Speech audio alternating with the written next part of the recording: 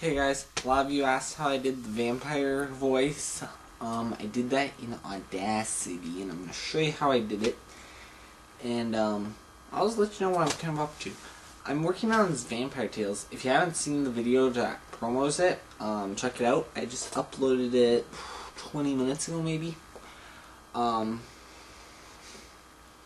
This vampire, me, is going to be narrating stories. And, yeah. So that's pretty much what I'm up to lately. A lot of work that has to go into that. And I'm doing that on my blue screen, so you probably recognize. Yeah, I know, blue screen. Yeah, so yeah. Let's take you into Audacity and show you how to do pitch shift. And how I did the vampire.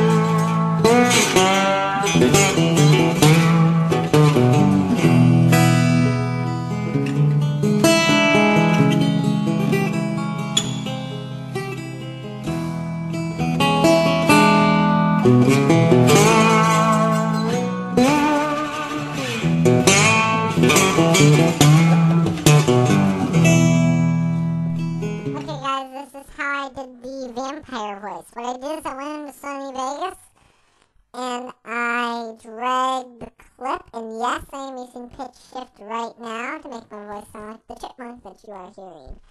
I went in here and I rendered the audio as an audio interchange format, and yes, this is the vampire video. No, I will not be playing this. So, I render now.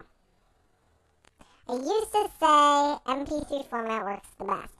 The best format, though, is this audio interchange file format, this AIF. Looks really good. I'm just going to render over it. Yeah, I know. So it renders the audio all by itself. Then you go into Audacity, which is a free program that you can download. File, import audio. And then what I did is I found a little section, and I listened to it. Now that's my normal voice. But to make it sound like the vampire, I went pitch shift, which is right, or change pitch, same thing. Then this pops up. Now I just kind of start messing with this till I get it sound that I like.